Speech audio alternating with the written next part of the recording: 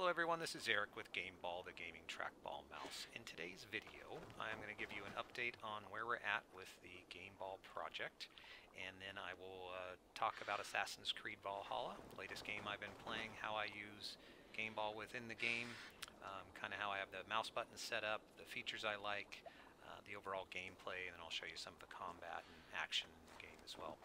So first off, let's give you an update on the project. So if you don't know, this is GameBall. It is a trackball, computer trackball mouse, and it's the first one that will have a gaming focus. And we've been working on it for over 5 years now. And the goal was to try to release in 2020, but due to COVID-19, we've had a number of delays this year. Been closed down a number of times, and we're not going to be able to ship this calendar year. We'll be shipping next year. We currently are shut down again due to the most recent spike. We had hoped that we would be able to take pre-sales before the end of the calendar year, but that's not going to happen due to the fact that we're, like I said, we're currently shut down again in the UK due to current COVID cases. So that's where we're at. Watch for the website, YouTube videos, other things as we get closer to give you an idea on when we'll start actual pre-sales and being able to actually start shipping these things. So early next year, that's the best estimate I can give you. Like I said, at the moment, we're currently shut down and not able to go in and finish our production lines and manufacturing and testing. And obviously, that's key before we can start shipping these things out. So that's the project update. So let's talk about Assassin's Creed Valhalla. So Assassin's Creed Valhalla just came out a few weeks ago. I've been playing it for a few weeks. I think I'm level 41. That's kind of your power level.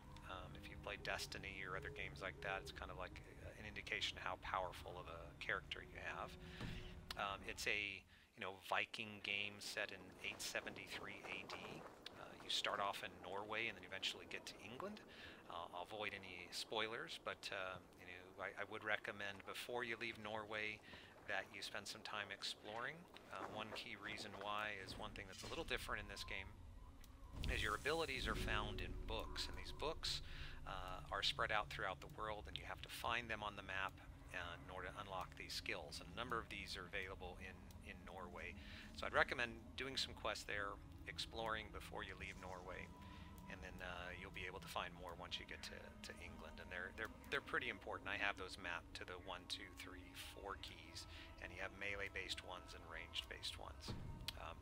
So the game is an open-world adventure. If you played Assassin's Creed Origins or Odyssey or Red Dead Redemption 2 or Skyrim, this is that style of game. You have a large open world to explore. Once you unlock a certain area, you can fast travel to it. This one has a nice new settlement system where you actually build a settlement in England, and then over time you grow that settlement. You got to find resources and materials, and you get those resources and materials by raiding. That's what these red X's are on the map. I'm not going to show you a raid today because it's rather chaotic. I'll show you just some of the more combat. But effectively what you do is you get in your long ship here, you take command of it, and then you can call for a raid, and there's a monastery right here. Look there! If you Priest press to E pillage! here, they will start raiding, and they'll attack with you and all that. But I'm going to show you just some of the basic gameplay, solo gameplay, so I can show you some of the stealth things and how the mechanics there work. But I'm really impressed with the game. Very few bugs so far. The gameplay is smooth for me. I did have a few minor graphical things, but it was really just due to the fact that I needed to update my video driver. So I think once, if you have the proper driver, and I have a 1080, I don't Best raise my hood here. one of the newest cards. So, but it's been running fine at pretty high settings. All right, so let me show you some of the mouse settings, and then I'll show you some of the combat as well.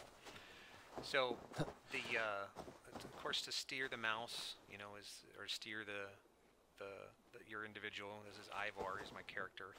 You use the trackball for that. This actually, is how you aim. If you hold down the right mouse button and you pull out your bow, that's how you aim there. Your left mouse button is your primary attack. It also is to shoot your bow when you have the right mouse button clicked and you're using a bow or a ranged attack. So that's your left mouse button. Your middle mouse button is to lock onto a target. I don't have a target to lock onto at the moment, but I'll show you that a little bit later.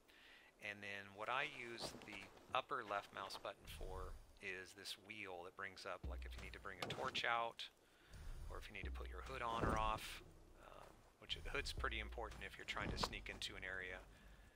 I'll take the torch down. That's how you call your long ship, that's how you call your horse, different things. So that's the left mouse, upper left mouse button. And then on the right side, your right mouse button, like I showed you, is for your ranged attack. The middle mouse button on this side is your DPI or sniper setting, and then your right mouse button, far back right mouse button, is for your rations. And that's basically how you heal yourself. So when you're hurt, you press that button, and that's how I'd have it mapped to gain some health back. So that's how I have GameBall configured. You don't use the scroll wheel too much. You do a little bit in the map. If you want to scroll in or out here, you see here I'm scrolling in and scrolling out. Looks like I lost online connection.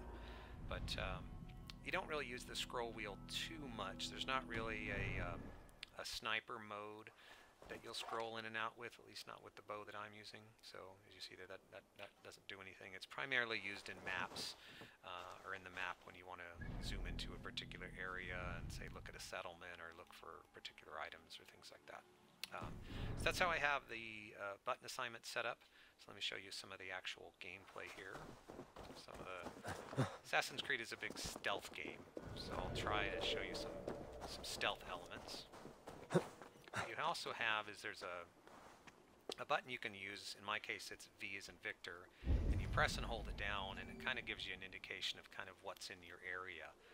So there's a guard over here, and if you crouch and sneak up to him, you can actually do a stealth attack. Some guy's somewhat close.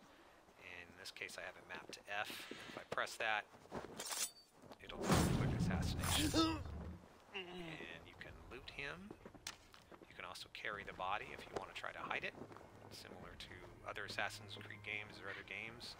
So if these guys are on patrols, come over here, you can drop it there. So that's the stealth elements. You can also do ranged attacks. And that little alert that's going off is basically telling you he's starting to see you. Most guys are one hit, one kill. Some of the tougher enemies you might have to stealth. You can change that in the settings if you want. I use it to where it's not always a one-shot, one-kill. Sometimes the more difficult enemies you'll do a stealth attack and it might take a quarter of their health or whatever else. So you can also do a ranged attack. And if you put your mouse over, depending on where you'll hit them, it'll tell you how much damage you'll do. Like that's a tougher character, so I'll do less damage. You do have different weapon types. So there's a different type of bow you can use. This is a Raven-focused bow. We'll talk about that in a minute. And this gives you a sniped-in view. You can see there it'll do more damage. Let's see if I can hit this guy. There you go. So you have different types of armor and armor types. Let me explain that. So in the skill tree, as you start leveling up, you'll get skill points. And these points you can put towards stealth type of abilities, ranged abilities, or melee abilities. As you can see here, I focused very heavy on melee abilities. That's just my gameplay. Any really gameplay would work. This game they do a good job of balancing that. So if you want to play more stealthy or play more ranged or a combination of those three, you can. I just went that direction. And as you move up these skill trees, you'll notice that there's these certain skills that give you bonuses to the gear that you're wearing. So this gives you a bonus to all bear-aligned gear. If you look at my inventory, I have a bear-aligned hood, and that's in the top center. You'll see there's a little picture of a bear, and if you mouse over something like this recurve bow, it shows a raven, and then there's a wolf. So it's raven, wolf, and bear. So to get the full bonus, for at least the build that I have, I try to use as much as possible wolf-based or a bear-based equipment. But you can go raven or you can go wolf depending on your play style and your preference, or you can mix and match. You really get your bonus once you have 5 pieces in there. So you could do 5 of one set and 3 of another, or whatever really works for you. You also get the ability to level these up as you play, so you can increase their power level, and then you can also put runes in them. And the runes give you special abilities or bonuses additional to health, stealth damage, those type of things, similar to other Assassin's Creed games and other games you've played where you place runes. You'll eventually even be able to unlock multiple rune slots. I haven't done that yet, where you can put multiple runes in the same item. So that's the kind of some of the stealth stuff. Let me show you. I'll just get into a attack with these guys. Here, I know what I'll do. Jump down here. How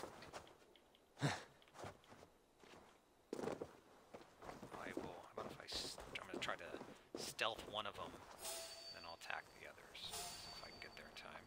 Hey, what? Get behind if you can. No, didn't work. Oh well. Okay. So one thing you can do, let me do my little attack here, is when you go to shoot him with like a ranged, you'll see that there's a weak spot. In this case, it's his leg or his arm. With me, brother. And if you shoot him in that spot, they'll get stunned, and then you can do a special attack. It's usually a one-shot kill there. So that can be kind of handy, especially on like a more difficult character. This guy, if I shoot him in the leg, I can just go over there and finish him off. Then you have your abilities. There's the harpoon. So if you want to pull the guy, attack with him. You also have throwing axe ability. So there's some pretty good abilities, pretty powerful abilities, and those again you unlock by finding them in the game. They're located. I actually think there's one here. Yeah, here we go. It says it's 69 meters below. So somewhere in this monastery is a book that I can unlock, and it will either give me a new skill, or if I already have that particular skill, it'll make that skill more powerful. You go around in the loot and all that. Now, if I want to, I can call in the raid at this point. I can do the mouse button, and I can start a raid. And this will call my raiding crew off my boat, and they will come running in. Fight! And they will run through the monastery, and they will help me fight. You'll usually do that on most of your raids. It makes your raids a lot easier, and it's more, actually feels like a Viking raid. Slow! We have this. So you'll see my guys coming in there next to help me. So that's kind of the quick overview of Assassin's Creed Valhalla. I really recommend it. I think it's an excellent game, very well done.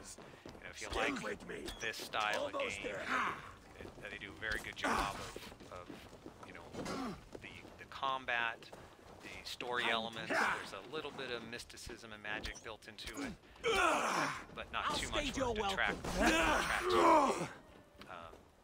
Stomp this guy. That's a good attack. But I think you'd enjoy it. So that's where we're at with the GameBall project and a little bit of Assassin's Creed Valhalla. This will probably be my last video for the calendar year. But look for more videos again as we get closer, and I'll give you updates on where we're at with pre-release and shipping and pre-sales and all that. Again, early next year is kind of where we're targeting, but a lot of that will depend on when we're able to go back into production and get back in the offices. So hopefully you enjoyed the video. I appreciate you taking the time to watch it today, and we will talk soon. Thank you.